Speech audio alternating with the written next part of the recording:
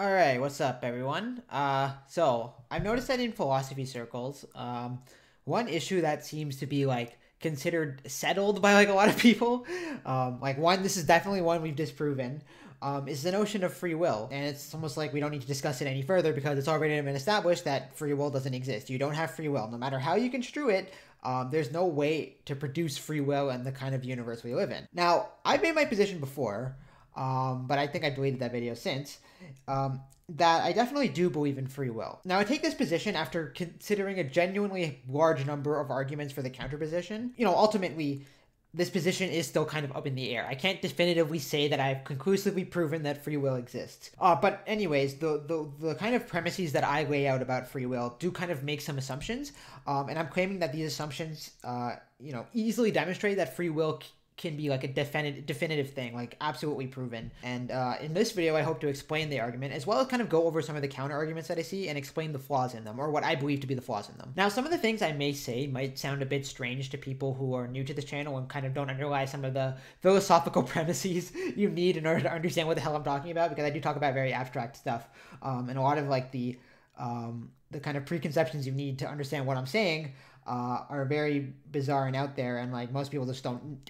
encounter those like kind of ideas naturally. But anyways, to make my argument, what I'm going to do is like put forth certain premises and then explain what I mean by them. And the first premise that I want to say, premise number one, you do have free will.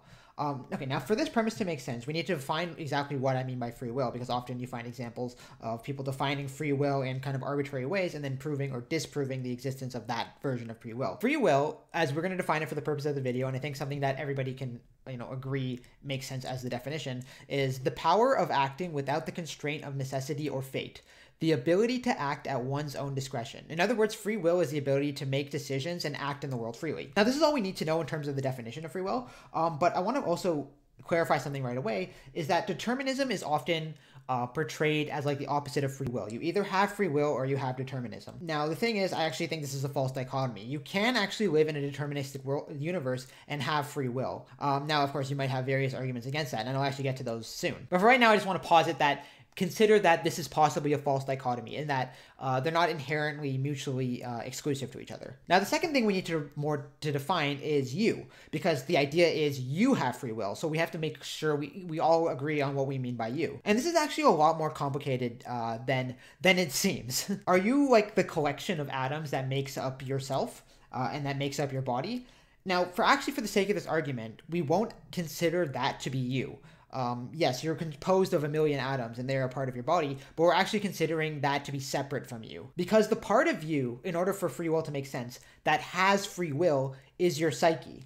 Now, this is exactly why defining our terms is so important, because it's never defined clearly what we mean by you. So what I'm claiming is that your psyche has free will, but what exactly does that mean? This is a difficult concept for most people, I find, especially if you've never thought about it before. But basically what I'm saying is that the part of you would consider your mind, like your imaginative capacity, your capacity to experience the world and be conscious of things, the fact that you're experiencing the world subjectively. That part of you, that psychic part of you is what I call it, is the thing that has free will. It has free will over the material world in a sense. If you're unfamiliar with the idea of qualia and mind, take the example of pain. Pain is obviously something that involves a lot of material changes and chemical changes in the body and the brain. But those physical changes in and of themselves aren't the pain itself. Pain is a subjective experience, and it's not exactly clear what that subjective experience is. But you feel it, and so in a sense, it definitely does exist, but it kind of exists in a sense apart from matter. Yes, physical changes are associated with the experience of pain, but the experience of pain is something in and of itself. Another example, which is a bit less abstract perhaps, are your thoughts. What are your thoughts? Again, a materialist would say that your thoughts are just neurons firing in your brains. And yes, neurons are firing in your brains, but think about it. Like, literally, think about it. Just sit there and think. You can hear a voice in your head, right? If you're thinking with words, for example, if you're thinking with images, you see the images in your mind, right? But what are those in and of themselves? Yes, neurons are firing to produce them, but like the actual thoughts themselves, you can think of this thought experiment. Like, imagine if I opened somebody's head and I could see every single neuron, every single connection, everything going on, and I can track it all in real time. Would that be enough information to tell me what the person is thinking? The fact that this is so ambiguous shows that there is something unique about psyche. It's something slightly different. I'm not saying necessarily that it's disconnected from matter. It probably is connected to matter in some way. In fact, matter probably gives rise to the psyche. But this is, the idea of emergence. The fact that simple systems can give rise to higher things, and those higher things can actually then kind of exert influence on those lower systems. What I'm claiming has free will is the psyche itself. That kind of subjective side of you is the thing that exerts its free will. Premise number 2, this one's a bit weird, but actually you don't have one free will, but several. This is because your psyche isn't actually always a unified entity. It can be divided into various subcomponents, and all of these subcomponents have a measure of free will. Let's just say for some reason you're on the nofap train and you're scrolling through YouTube and then you see a thumbnail of a really hot girl. Now, a part of yourself is obviously telling you to click the video because it's kind of like a natural instinct and we just naturally are, compelled to do that. But then another part of you tells you that you shouldn't do it because you've made a commitment to this particular ideal and you want to fulfill it. So you're kind of in this split brain where part of you wants to and part of you doesn't. Now, what I'm claiming is kind of bizarre, but what I'm saying is both of these aspects of you have free will. So no matter which decision you make, either you click on the video or don't click on the video, either way, your psyche, a part of it, decided for you. Both of them are technically you, but it's kind of like these psychic components can also have a measure of their own independent free will. Now, again, this probably sounds extremely confusing and counterintuitive, but it kind of does make perfect sense. Another kind of prediction from this idea is that one part can overpower the other and, in a sense, kind of exert its free will over another and reduce its free will. But that brings me to my next premise, which is the amount of free will is quantifiable. It isn't something which you either have or don't have, but rather it's something which you have in varying degrees. The claim is that free will isn't like a thing you either have or don't have. It's actually like a quantity, like you have a certain amount. In fact, each psychic entity that I discussed earlier, like those different parts of your psyche, has a certain degree of free will. No entity has absolute free will, but every entity does have some. And we can even quantify another way to quantify the free will would possibly be also as a percentage of the total free will of a system. Some of the implications of this, though, are jarring. For example, just because you have free will doesn't mean that you can necessarily do anything with it. Your free will might not be strong enough to actually pursue the thing that you're willing. It also implies possibly that some people have more free will than others. In fact, this is exactly what it's implying. Some people, depending on their circumstances, will be enabled more free will than other people depending on their circumstances. And for example, a human has more free will than most other animals, it would seem. And you can even envision entities that are kind of so complex in kind of their minds and how they think that they would have more and more free will, leading up to like the greatest possible entity that could have the maximum amount of free will. And again, an entity like that can actually exist for reasons which I'll explain towards the end. And in fact, if an entity like this did exist, it would effectively mean everybody else losing their free will. Another implication of this is that free wills can oppose each other. And this may clarify what I meant earlier, that the fact that you either clicking on the video on nofap or not clicking the video, in either case you had free will. It's just that one free will subtracted the free will of the other thing, and that's how it was able to kind of overcome. So either your higher intentions were able to overcome your id, or your id was able to overcome your higher intentions. Both have free will, but they're kind of pulling in opposite directions, and because they have different goals, their free wills kind of contradict each other, and it leads to reduction in both, where ultimately only one can prevail. Either you don't click on the video or you do click on the video. And I hope that, like, again, some of these premises may sound very bizarre, but hopefully you see why a conception of free will in this manner does kind of make a lot more sense and also is more reflective of the actual state of things. But I'm going to move on to premise number 4, which is, if it is the psyche which gives free will, then free will is not a metaphysical or spiritual aspect of the universe. It is an evolutionary aspect. Evolution produced the psyche because an organism with free will has an advantage over an organism without free will. Therefore, free will is purely a product of evolution. And this is kind of the problem with, I think, a lot of arguments against free will, is that they seem to associate free will with an inherent metaphysical nature. And I don't think that actually makes a lot of sense. It makes more sense to think of free will as something that evolves naturally out of emergence in order to give the organism a greater chance of survival. And that's actually what I claim. An organism with more free will actually have a better chance than an organism that's just kind of confined to fate. And notice that, because that has to do with the definition of free will that we discussed earlier. It's the ability to escape fate, in a sense. And I can claim that sort of entities without a psyche are consigned to fate, but entities with the psyche seem to be able to avoid destiny's snare in very specific ways. And that itself seems to be free will. So I want to provide a counter argument against free will. And the first argument against free will will be kind of the materialist argument. And I'll have this very nice lady from this YouTube channel explain this argument. Today I want to talk about an issue that must have occurred to everyone who spent some time thinking about physics, which is that the idea of free will is both incompatible with the laws of nature and entirely meaningless. I know that a lot of people just do not want to believe this, but I think you are here to hear what the science says.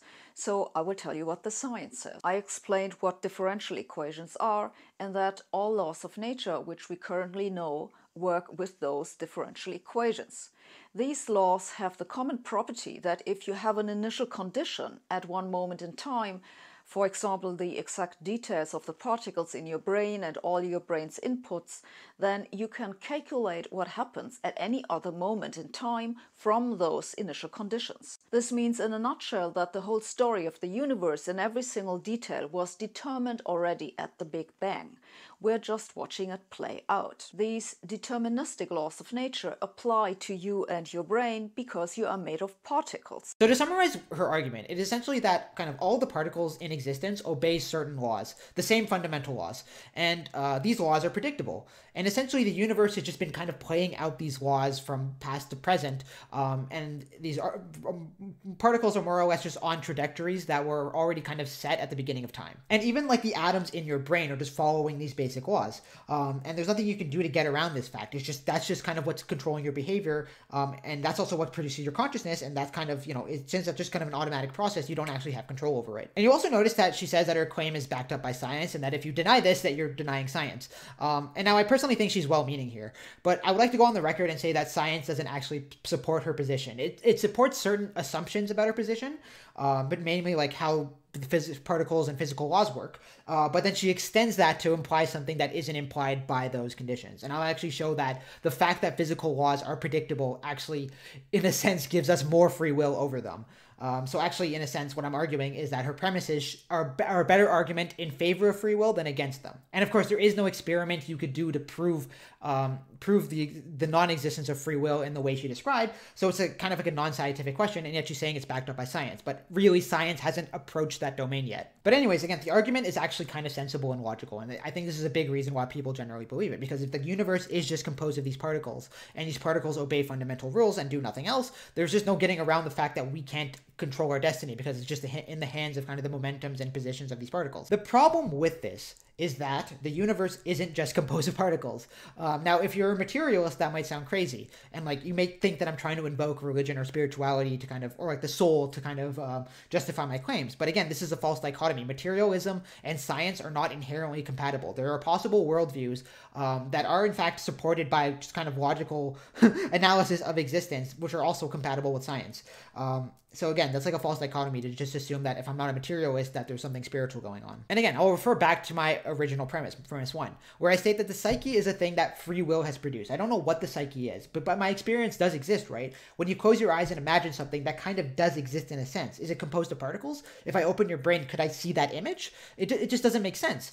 So clearly it is something different. It may depend on particles, but it's different from particles, right? But again, if your thoughts were generated by particles, we would be able to use just the information from the particles to construct your thoughts, which just seems like an absurdity. And again, the thoughts in your brain are generated by particles. And the thing is, I actually don't disagree with this. The thoughts in your brain are generated by particles. Particle interactions are happening all the time, and we know that those are associated with your thoughts. What I think happens is when particles are arranged in a very particular way, they give rise to something new. And that something new is the psyche, or the mind. And it's the mind that has free will. And again, the mind is not made of particles in and of itself. It clearly involves particles, but it's not the same as particles. And once you wrap your mind around this idea, you'll actually begin to notice that like almost every experience, all knowledge of matter just comes through the psyche. For example, looking at things, what is color? You may think that color is associated with certain wavelengths of light, and that explains how like looking at different objects produces color, but it doesn't explain what the color is in and of itself. It's something else. And that's just true to the fact that color doesn't seem to be a property of the external environment. It's something that happens after certain wavelengths of light reach our eyes. What color actually is in and of itself is still mysterious. And I'll actually post an Exurbia video because he actually explains this way more way better than I could. And I really recommend you watch that if this idea confuses you, because this idea itself, once you realize that it makes sense and is perfectly logical, is you can clearly see why it's this thing that gives you free will, and it's also this thing that has free will. That the psyche is what I'm talking about. And so to re-summarize what I'm saying is that this collection of thoughts, this collection of a subjective experience that you're having, is the thing that can exert its influence over the physical world and thereby transcend physical laws and, again, escape destiny's snare. And evolution produced this thing for this purpose. But you have to keep in mind that you don't have, that this doesn't necessarily mean you have absolute free will. It gives you a degree of free will, but again, free will is quantifiable. Depending on how your psyche is so organized, you may have less free will or more free will. It really depends on the degree of sentience. And again, you can imagine a being who is more intelligent than a human, and I would argue that this being would have more free will than a human. So we can combine all of these to make premise number 5, which is that psyche has free will. Now, you might be raising several objections to this idea, and I know because I've raised certain objections too, and I will address a bunch of them here. So the first thing is that what this implies is that imaginary things are real and that they influence reality. You can close your eyes and imagine like a 3-headed tiger, but clearly that 3-headed tiger isn't real. It's just an imaginary thing, and there's no way that imaginary things can influence reality. And that's true in a sense. There are no 3-headed tigers, but that image does kind of exist in a sense, right? Like you can see it, like you close your eyes and you do see something, right? It is composed of something. And again, I don't disagree. This thing is imaginary, but imaginary isn't exactly the opposite of real. It may not have a physical reality, but it does kind of have a psychic reality. And so maybe the better opposite of imaginary would be physical. Another objection that people have is that free will is an illusion, and the psyche is also an illusion, and that consciousness is an illusion. And if something is merely an illusion, how could it have free will? I want to demonstrate that that's kind of an absurd purpose, because imaginary things do kind of obviously influence reality. And again, consciousness may not be physical, but it definitely is real, and it's definitely not merely an illusion, because if it were merely an illusion, it wouldn't have any kind of functionality, but it clearly does have some functionality. So think back to what Sabine said, that everything is fundamentally governed by fundamental particles. We can include this to extend the psyche. The psyche and consciousness is just a byproduct of neurons and neurotransmitters. It's an epiphenomenon and nothing else, where the particles are the ride, and your consciousness is like the passenger. You're just kind of riding this universe, the particles of this universe, and it's taking you from place to place, and you can observe this happening through your mind, but your mind has no influence over the roller coaster. It just kind of goes where it goes and you watch it. Some people assert that this is all the mind is, a passive observer, which watches the universe unfold, but it can't do anything else. That's what it means by an epiphenomenon, something that is kind of a byproduct. It doesn't have functionality in and of itself. I want to show why this is absurd. Firstly, you're telling me that evolution produced this insane apparatus known as the mind for no reason? I mean, if that were true, it would be better to have no psyche, because you would literally just be a bunch of atoms which obey fundamental laws. You wouldn't be experiencing anything. You would just be kind of moving around. The particles in your body would be bouncing all around, and that's how your behavior would unfold. But it's very clear that evolution did produce a thing called the psyche. But like what materialists ultimately claim is that everybody is kind of a philosophical zombie, because again, the psyche itself doesn't do anything. So it's just kind of like we're all watching this experience. I guess a philosophical zombie would be a bit different, because it doesn't have the experience at all. But materialists just go one step further and say we do have an experience, but that experience doesn't do anything. And the second problem with this idea is that it is very evident that imaginary things do influence the real world. The idea of God, for example, seems to be imaginary, right? I don't personally know for sure whether God exists, but let's just say for sure that God doesn't exist. That would put God, the idea of God, into the realm of the imaginary. But it is very clear that this imaginary thing, which again exists solely in our heads, does change human behavior. Some people will start sacrificing animals to such an imaginary deity.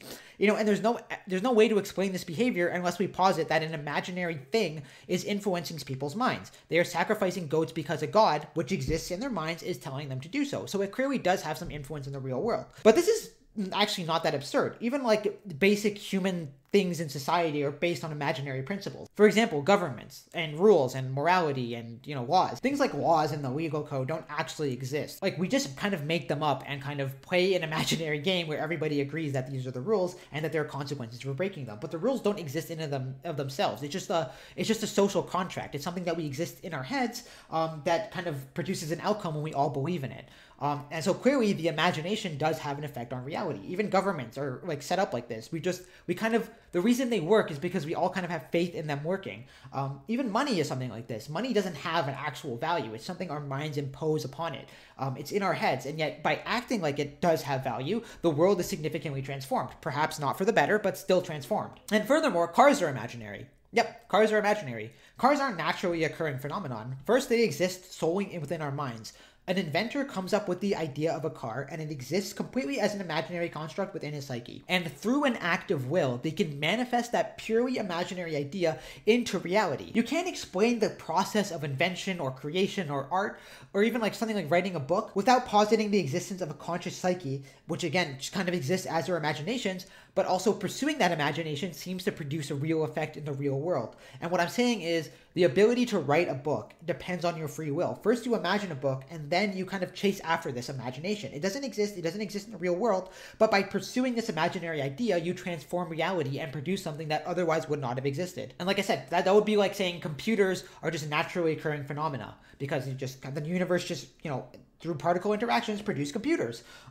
And I think the reason that sounds absurd is not because our minds are just bad at understanding things and we expect there to be free will. I think the reason that sounds absurd is because the idea of not having free will is in of itself absurd. The reason some of the ideas around the non-free will are absurd is because the idea of the non-free will is absurd. It makes more logical sense for there to be free will. So anywho, I want to get to premise 6, which will hopefully clarify a lot of things, is that you have free will, but probably not that much free will. Critics of free will tend to think of free will as like a yes or no question, instead of a matter of quantity, because if you treat free will as either a yes or a no question, any argument against free will can be construed as proving the non-existence of free will, because if there's a problem with free will, the whole thing is dead. But the thing is, if you treat free will quantitatively, any argument against free will can be construed as rather a reduction in free will rather than a denial of it. And so anything that counters your free will may actually be demonstrative of you having less free will rather than you having no free will. You still have a free will, it's just that some extraneous factor is reducing it. So to discuss it further, I want to play another clip of another critic of free will who starts by defining free will. So for ease's sake, I'll go with the most succinct and least controversial definition that I've been able to come up with, which is this. Free will is the ability to have acted differently. And what I mean by this is that if we were to wind back the clock in any situation, it was completely within the realm of possibility for you to have acted differently to the way that you actually did. So I'll start with this definition of free will. This is actually the perfect definition of free will. If free will is the ability to have decided otherwise, and whether or not you can make your own decisions. What would have to be true in order for us to truly have total free will, to be able to have acted differently?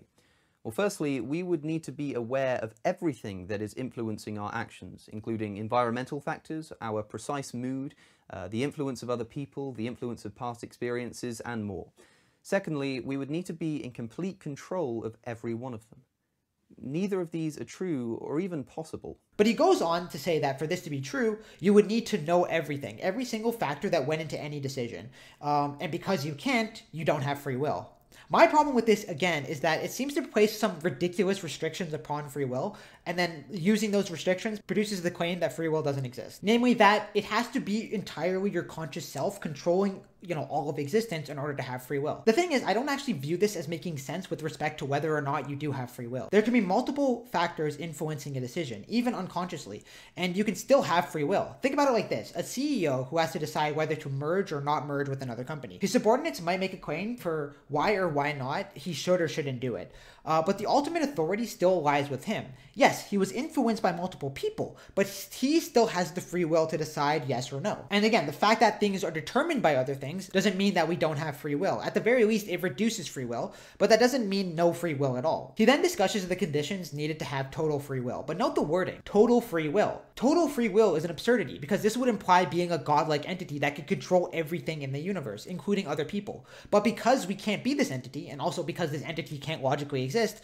no one has free will. He then says that we need to be aware of everything that influences our actions. Again, an impossibility. And that because we can't be aware of everything, we don't have free will. Additionally, he says that we would need to be in complete control of every one of these factors. But the problem is that we can extend this indefinitely. For example, I can make the claim, you didn't choose your genetics, therefore you don't have free will. You didn't choose your parents, therefore you don't have free will. Because if you did have free will, you can also select ahead of time what genes you possess. But because you didn't, you don't have free will. And again, this is an example of one of those constrictions that does place restrictions on free will, but ultimately you still have free will. There are a million things around you and in your environment that are completely out of your control. And he's saying that in order to have free will, you have to have control over all of them. But that's only true if you define free will as absolute free will. But again, another absurd assumption of this is that in order to have free will, you would have had to have controlled every single event that's ever happened in history. And if for some reason you didn't control one of those events, you don't have free will.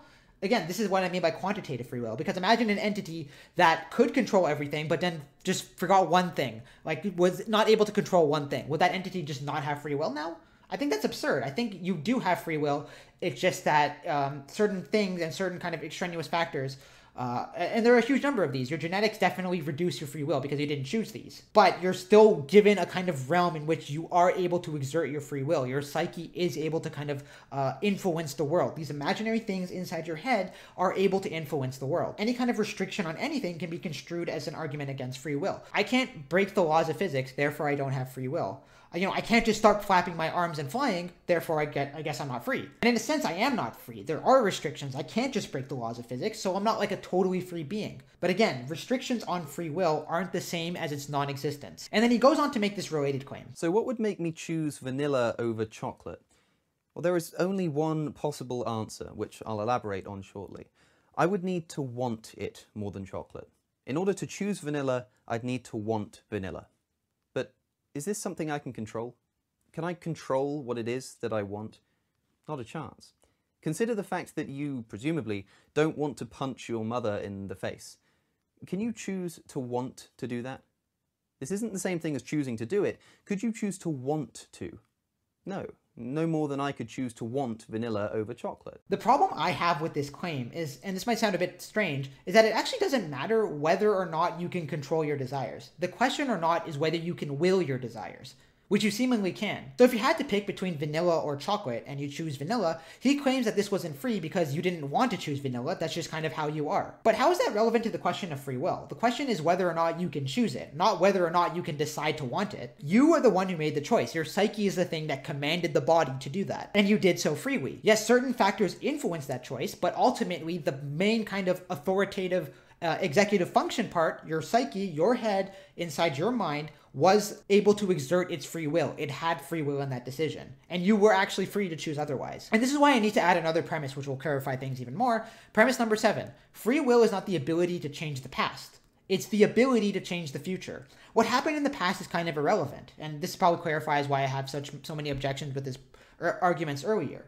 Is because he keeps construing free will as the ability to control everything that's ever happened to you in the past, including your parents. But that doesn't matter. What matters is your ability to change the future. From now on, can you affect the future? Assume you didn't have free will until right now. The question is, right now, can you change the future? And the answer is yes, but your ability to do so may be limited. Say, for example, you thoroughly enjoy drinking regular milk, but because you don't want to support the dairy industry, you instead decide to buy almond milk. So what happens when you need to pick between them? Let's just say, imagine they were both in the same aisle and you had to pick either the almond milk or the dairy milk. Your cravings may tell you to pick the regular milk, but your moral beliefs may make you want to pick the almond milk. Now, did you choose to crave milk? No, it was probably, just something inherent. Either you were born with a predisposition to like milk, I guess, or maybe your parents imposed it upon you and that's why you developed a taste for it. But this doesn't actually matter. You are still free in this particular situation to pick dairy milk. And in fact, according to the premise, another free will within you has the ability to pick the other milk. Your cravings have their own free will, but your morality also has its own free will. And these can actually oppose each other, reducing the free will of either one of them. So what if you did actually pick the almond milk? Well, we could say that morality, your moral side, kind of won in this decision. But Cosmic Skeptic seems to suggest is that you didn't choose to be a moral person, you just are.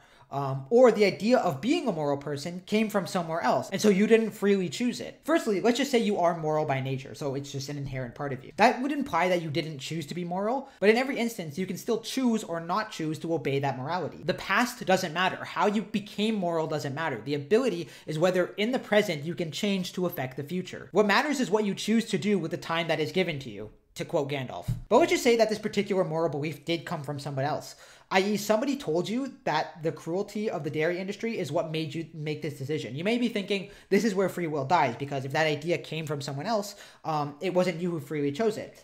But here's the problem. It doesn't matter where the idea comes from. It matters whether that idea becomes integrated into that person's psyche. So now it's a part of their psyche, it's a part of their mind, and now can it act in the world with free will? Again, the psyche and the mind is the thing we're defining as having the free will. And in this case, it's the thing that decides not to choose the milk. And again, morality is just kind of this imaginary premise. Morality, it manifests into the world when we believe in it. And again, this belief, this idea, which is solely a belief inside this guy's head and so constitutes a part of himself, is able to exert influence on the physical world, which it does in this case by not choosing the milk. And like, you can't just conceptualize a person not choosing milk by just referring to the atoms in his body being motivated this way and that. It seems that a kind of psychic existence is a precondition for behavior like that. And so when somebody updates their idea of morality inside their minds, that idea becomes a part of their psyche, a part of themselves, so to speak. And this idea can exert free will. And it can even behave as the prime executor. And there's a perfect example of this. I actually forgot his name, so let me Google it. Hugh Clowers Thompson Jr. From what I understand, he was a pilot during the Vietnam War. And he came across a group of American soldiers basically doing very terrible things to a bunch of villagers, executing numbers of them.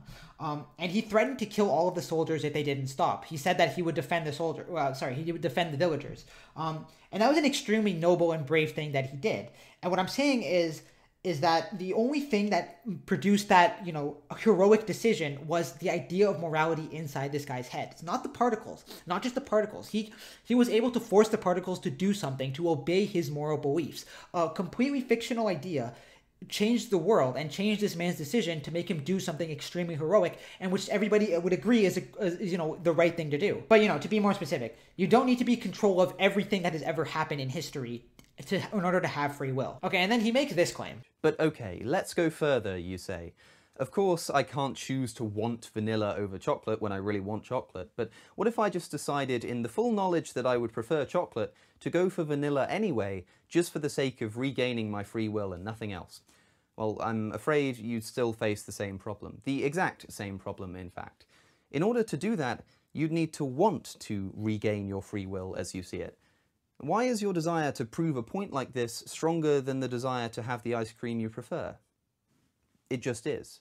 And if it happened not to be, you'd have chosen the ice cream that you do prefer. And so what I would say in response to this is that if you want to prove you have free will by choosing the other ice cream, you did actually have free will in that situation. Your pride freely willed to do that. Another part of you may have a will in an opposite direction, but overall, being the collection of these psychic substructures, the psychic substructures individually have free will, and they can kind of also act together to give the organism more free will. You may claim that you didn't want to choose to have pride, but that doesn't matter. It doesn't matter where the pride came up from. The pride itself still has free will. And he also says that you can't determine your wants. And I completely disagree with this. Firstly, you can determine your wants. You're a being that can decide what you want. For example, do you want to go for a run or not go for a run? Do you want to get clean off drugs or not get clean off drugs? Do you want to invent a nuclear-powered jetpack or not? You can actively contemplate the things you want and then modify them. You can be inspired by external ideas, which then enter your mind and then modify them in your head so that you can choose what you want. You can change what you want, because the idea of a jetpack powered by nuclear power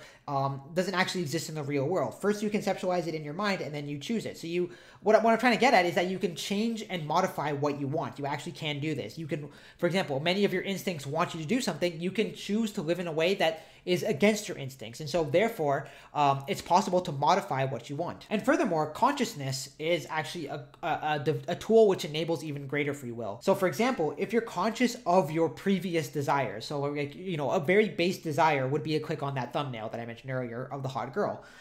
That's what your instincts would be telling you to do. But you can kind of know about the fact that your body wants to do this thing, and then because you know about it, your consciousness knows about it, it can act in the other way and think, okay, I should not listen to my body, I should do this more moral thing, let's just say. And again, I think that the fact that we can obey our morality is indicative of the fact of our kind of choosing our own destiny. And the final thing I want to say about Cosmic Skeptic's argument, I know I've been here for a while, is that he says that your desire, for example, your desire to go to the gym even though you don't feel like it, so like, for example, if you're in this conflicted state of mind, is stronger than your laziness. And how this also doesn't point to free will. And he says that it's simply stronger and you can't change that. But I don't think this actually dispels the notion of free will, because we have to ask, what is causing the person to go to the gym? And that is because a person can envision themselves, a healthier version of themselves, which could potentially exist in the future. A healthier version of yourself doesn't exist, it's just in your head. It's an imaginary construct. But you can use your will to manifest this thing into existence by going to the gym. An imaginary idea can seize your particles and the particles of your body and force them to do something they wouldn't naturally do. And again, I don't see how this dispels the notion of free will. I'm sorry, but I just don't see how, I personally don't see how the conclusion, you don't have free will, follows from the premises, because I can present the same premises and just assert that there's free will, and you can see that there kind of is. You can control your wants, you can modify your wants, but there are many examples where even if you don't modify your wants still have free will. And even if there's things that are opposing your free will, your genetics, your biochemistry, your structure of your body, the structure of your sense organs, all of these things definitely limit free will.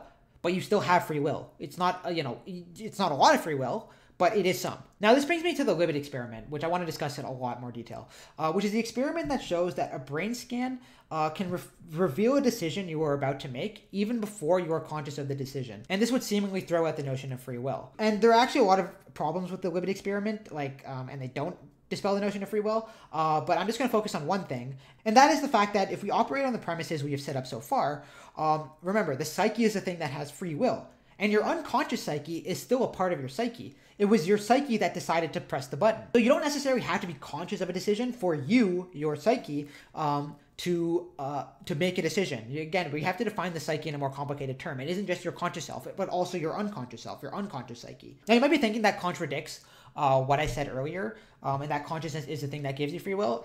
Consciousness is one of the things that gives you more free will, but ultimately your psyche overall has free will. But I do actually stand by the claim that consciousness itself has its own free will, because further kind of more Libet experiments, type experiments, have shown that consciousness can actually modify a decision. So for example, you become conscious of the decision to do something, but now it becomes possible to do the opposite. Consciousness can flip-flop like that, so it can kind of override a decision made by the unconscious mind. So consciousness itself does have free will, and the unconscious mind also does have free will. The Libet, you don't have to be, again, this idea only makes sense if you consider yourself to only be your conscious ego. Your conscious ego is an important part of yourself, and in fact, it gives you a lot more free will, but it isn't your entire self. You are still free, and your psyche is still free. Now, I'm going to state another premise, and that's premise 8. Free will doesn't merely consist in brain activity, but also actively pursuing a particular will. So you may have the thought to pick a particular button in the Libet experiment, but to actually do that thing is a different matter. We simplify free will too much to mean just your thoughts or just your actions, but it's actually a combination of thoughts and actions. Multiple kind of components of your psyche have to be operating in order for free will to actually be achieved. So to make this claim clear, let's think back to a previous example. You can't decide your genetics, right? You may think because you can't decide your genetics, you don't have free will, because your behavior is to a large extent controlled by the chemicals in your body. Hormones, for example. So for example, a certain chemical imbalance may be causing your mood.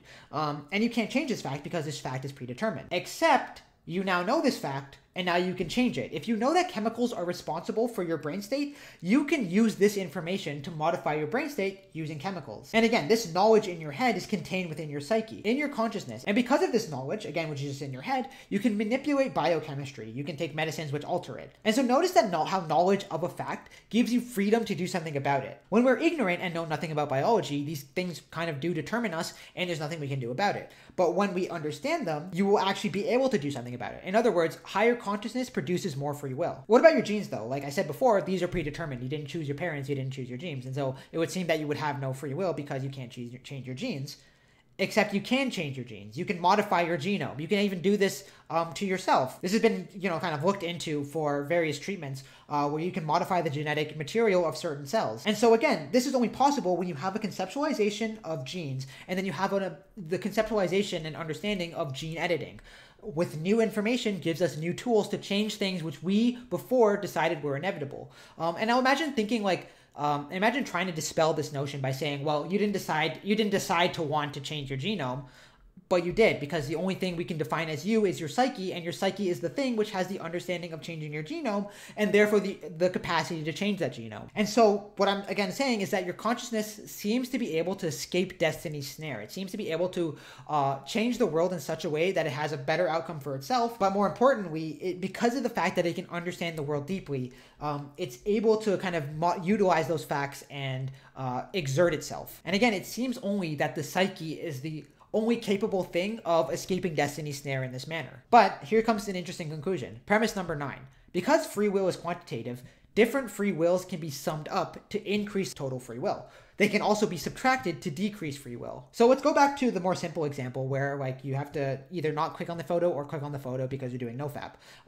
Let's just say that temptation does get the best of you and you decide to click on the photo and you think to yourself, oh, what's the big deal? It's just one time.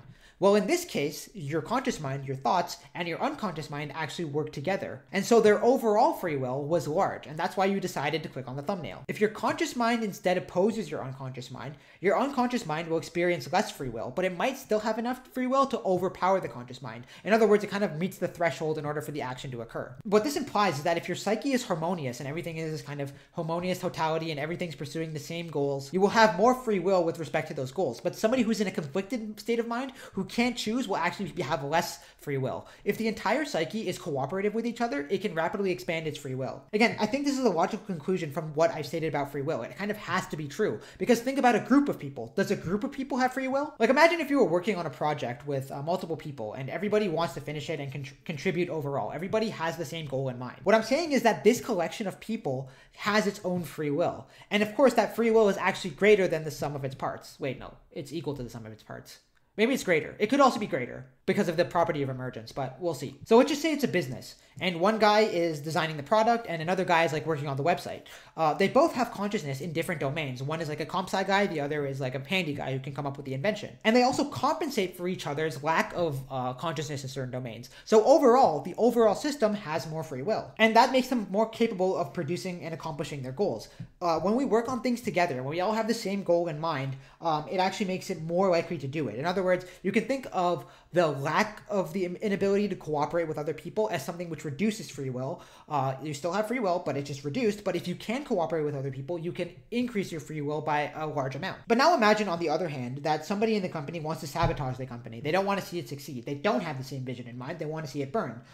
This person can actually reduce the free will of the group to overall, because the thing that they're trying to produce, the thing which is in their mind, what they're trying to manifest into reality, something is hindering that progress. And what this also implies is that somebody with more power has more free will. That's another thing that extends free will, literal power. An authoritarian government, assuming he can force anybody to do what he wants, would have a lot more free will. And that's actually why Caesar and Napoleon were just able to change history and like just change the world to their designs, because their will was imposed upon so many people that they had a huge amount of it. In fact, their free will was so great that it seemed to reduce everybody else's free will. This idea that consciousness is what gives you free will might sound contradictory to the Libet's experiment, but it really isn't, because let's just say you want to invent something. Let's say you want to invent a new source of energy that's completely clean and will save the world. You might not have any say in why you want this. Let's just say like it's inherent in you that you want to produce clean energy for some reason. That again is irrelevant. What's relevant is if you can hold that idea in mind and then pursue it such that it manifests into reality. So let's just say this person has researched different things and then the idea clicks. So something happens in her mind. Basically, information came from somewhere. Let's just say that wasn't free. Another information came from somewhere. Let's just say that also wasn't free. Let's just say both those instances, that person was in those situations completely passively and did not will them into being.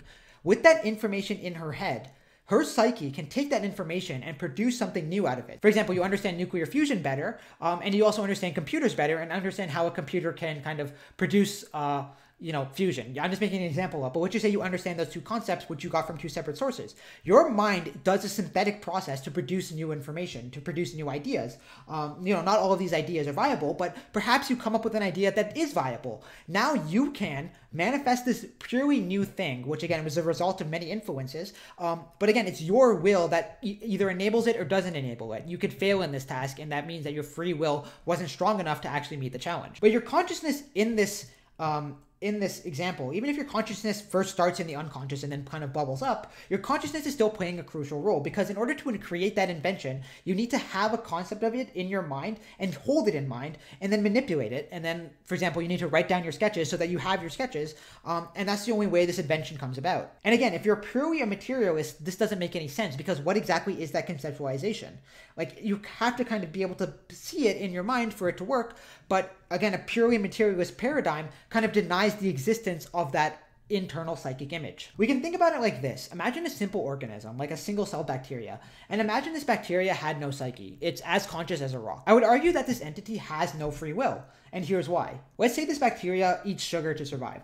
And it can also move in its medium. So how does it decide where to go? Well, it has receptors on its body, which if there's a high concentration of sugar on one side and a low concentration of sugar on the other side, it heads in that direction. And this is a purely mechanical process. The detectors detect the sugar and releases a molecule, which releases like motor proteins, and those motor proteins swim the bacteria in that direction, completely governed by physical laws. Now, I want to show that this is qualitatively different from an organism that moves towards sugar because it can taste sugar. Taste is something else. Taste is it's a qualia. It's something that it's hard to describe the origins of taste exactly, but it's something else. That the actual experience of taste, the subjective feeling, is its own thing. And that specific thing can have free will. And it can actually, so for example, if a bacteria had the ability to sense sweetness and actually experience the sweetness, it would actually be able to pursue that sweetness in a more complicated manner. Because, for example, like a bear, is a better example because a bear is actually sentient and therefore has a degree of free will. If a bear tastes sweetness rather than just being attracted to sugar molecules, it can identify the thing that's been giving it the sweetness using its psyche and then kind of save a copy of that so that every time it sees that thing, it can eat it. Therefore, and I guess in the bear's mind, it just knows that this sweet thing, this good thing, is associated with this particular shape and this particular color. And that's how the bear is able to more actively pursue that its psyche now can have a greater degree of control over the body. Whereas an organism that just moves in the direction of sugar wouldn't be capable of doing this because its movement is completely based on things like that. It doesn't have a psyche to kind of build the external world inside of its own mind and then kind of make generalizations about that world. That, like, for example, berries are sweet, so pursue berries. So we can think of the universe as starting as just this thing that's composed of particles that just obey laws, but then something happens. Once sentience emerges and the psyche emerges, this psyche now has the capacity to transcend physical laws. That may sound like super spiritual or whatever, but it's purely an evolutionary phenomenon which gives the organism more free will. This is why I claim that animals have free will. They have less free will, and kind of the less sentient an animal is, the less free will it has, the less potential for flexibility in its behavior. And more intelligent animals seem to have more free will than less intelligent animals. For example, a species of crow has been recently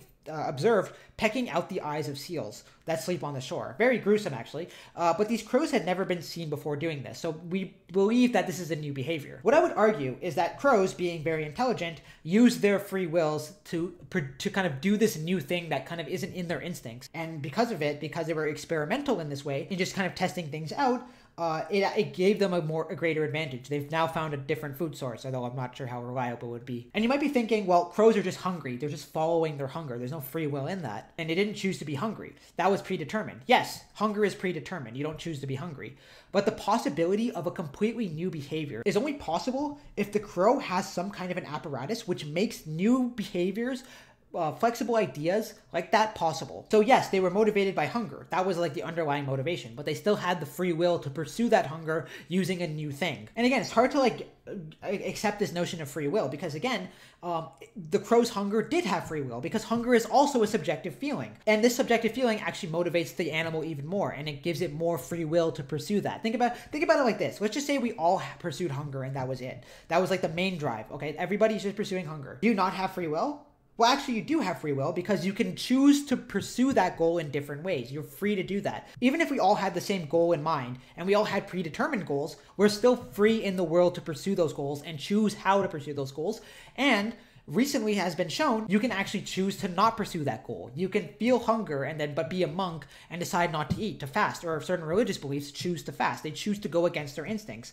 Again, the only thing that's influencing that thought is an imaginary construct. But also what's influencing a crow's ability to choose a new route to get more food is its psyche. Again, I don't necessarily think you have to choose your will in order for that will to be free. Your will can be determined, but that will in and of itself has free will. And that's exactly what we're trying to say. The psyche is the thing that has free will. The psyche may have been predetermined, but it still has free will. They're not opposites to each other. The fact that the psyche enables free will is even clearer when we think about something like a hurricane. Weather satellites pick up information, and that data can be used to predict future outcomes. And this predictive capacity makes it possible to avert things which would have otherwise been inevitable. If you see a hurricane coming, you can get out of the way. But the only way to predict a hurricane coming is to have enough knowledge about the weather and how weather models work, and then you can use this knowledge to predict the course of the hurricane. And predicting the course of the hurricane gives us the best chance of evacuating the right people. So you can see something which is inevitable occurring using models that predict it, and then you can avoid them. This is an act of free will. It can't be explained any other way. Like, you can say, yes, the only reason you wanted to survive is because it's built into you to survive. But you were still free to kind of figure out the way to survive, which is to evacuate. And you're also still free to use the information in different ways. Perhaps somebody wants to stay during the hurricane to film it. The point is you're free no matter which you choose, but you're more free if you have the correct information. If an asteroid were hurtling towards Earth, we could either be resigned and just think, well, this is inevitable. There's nothing we can do about it. We're just going to die. Or we can change something which just a few hundred years ago would have been inevitable. We know the laws of physics, which again exist in our heads, and we can create instruments that tell us where the asteroid is. And if enough people work together, use all of their free wills, they can accomplish something which would otherwise seem impossible. We can find a way to avoid the disaster. Now try to explain that without free will. It just seems nonsensical. You could say that we didn't choose the desire to survive, we were just born with it, but a will is a will. The desire to survive is itself a kind of will, and that will is free. And free will is not the ability to change the past. Free will is the ability to envision a future and then manifest that future into existence. You, using a psyche, can envision a particular future, one where you wrote a book, one where you went to the gym more often, or one where you were a more moral person. You can will that future into existence. You may not succeed because you aren't totally free, but you are still free to do it. Now you might be saying, or you may have had the thought, if you made it this far, that we don't know what the psyche is, and so it's kind of dumb to conclusively say that it gives you free will, and therefore that this argument is invalid. And it's true. We don't know what the psyche is. But we also don't, in a way, know what matter is. Yes, we give different particles different names, but we don't know fundamentally what those are at a fundamental level. What are the atoms in and of themselves? But of course, this isn't a problem for materialists. For materialism just observes the world as it exists and can determine physical laws of these particles. We don't necessarily need to know what they are to be able to make statements about materialism and about the physical universe. In the same way, we don't necessarily need to know what the psyche is. What we need to be able to see is how it functions. And how it functions seems to be the free will mechanism that I've been describing earlier. And so even if we don't know what the psyche is, it doesn't really matter because we can see what the psyche's function is. We can see that imaginary things have an influence on reality. The imaginary idea of God has an influence on reality, and that itself is indicative of the fact that the psyche manifests and does something which is different from just natural laws. Now, I know this video has been long, and you can kind of just cut it here if you're bored, but now for the really hardcore people, you're the people who I make videos for. I want to get more rigorous and actually delve into the physics and even show that from just looking at the world and looking and understanding a certain amount of physics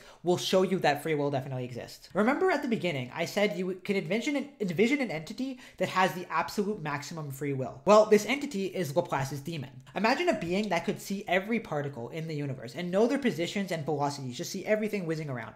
Such a being would be capable of knowing the entire future because it would be able to see every particle and it knows all the rules of particles, so it could see just how things will evolve into the future. The thing is, there's a problem with this idea, and that is quantum mechanics. It's actually impossible to know some properties of a particle with absolute certainty. This is known as Heisenberg's uncertainty principle. And we don't have to get super complicated about it, but essentially, pinpointing a particle's position actually causes it to have an undefined momentum. You can't know both simultaneously, and that's just built into it. You can't know both of them simultaneously. So you can get information, but you always sacrifice other information. But here's the thing.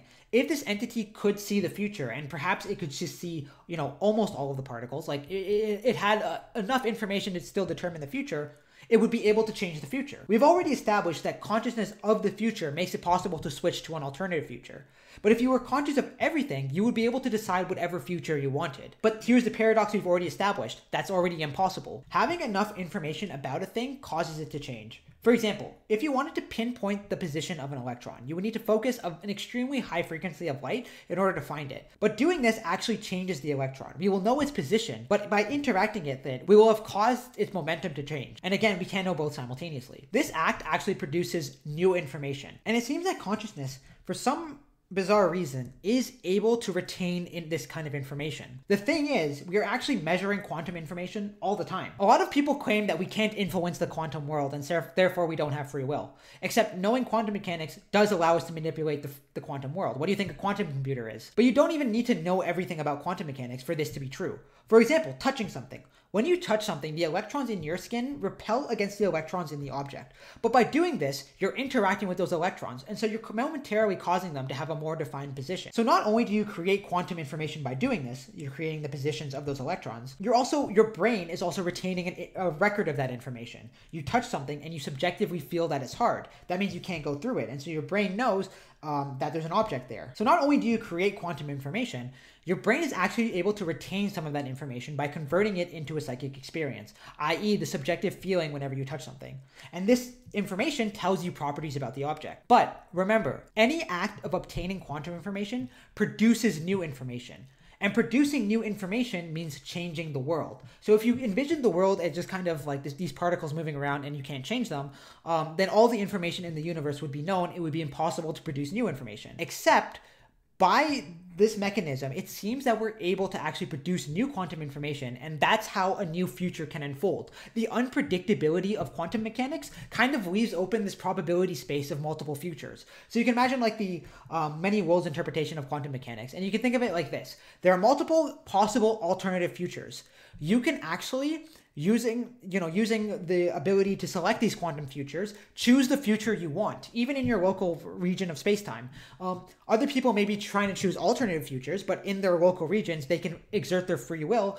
It's just that they can't exert their free will on the entire universe, only within like kind of like a small area of space. And this isn't, I mean, this may sound like some crazy claim that I'm making, but it's actually pretty intuitive. Let's just say, imagine you see a ball flying towards you, which means the photons from a flying baseball are entering your eye before the baseball has reached you. So the photons first give off the information that they're coming towards your eye. Now here's the thing. Those photons, as they fly towards you, give you information about the position and velocity of that ball. And the thing is, that ball is also a quantum object. It's composed of millions of particles, billions of particles, and trillions of particles, and all together it's kind of like a quantum object, a big quantum object. But because the photons are reaching your eyes, the position of that quantum object is being revealed. It becomes revealed to your mind. Your mind, in a sense, is able to retain a record and produce a new copy of the information of the fact that the ball is flying towards you. So the ball is flying towards you, you see it, you know its position, its velocity. Now you can move. You can move out of the way. You can pick a future where you don't get hit by it. You change the kind of inevitable outcome by just kind of observing a thing with your mind. Now, it's actually a lot more complicated than this, but one of the other kind of conclusions you can draw from this is that this gives you a way to calculate the amount of free will you have, because it seems to be a function of the amount of information your brain can have. And if this is super complicated because it's not exactly clear, how much information is in 1 pixel of red light, how much information is in imagination of an elephant. So it's hard to actually pinpoint the amount of information that the psyche can store, but if we can figure it out, we'll be able to figure out how much free will a thing has. And by showing that, we would show that free will exists. So premise number 9, the fact that new information can be produced makes it possible to select amongst possible futures. If information could not be newly produced, the future would be determined, and even consciousness would not be able to change that. So this basically means that the randomness of quantum levels at the kind of macroscopic levels is actually how consciousness can produce a new future, even in a deterministic universe. In fact, the deterministic universe is a condition for free will, because if the universe was totally, completely random, it would be completely impossible to determine. But the fact that some of it's determinable and some of it's not determinable, these are the conditions needed for there to be free will.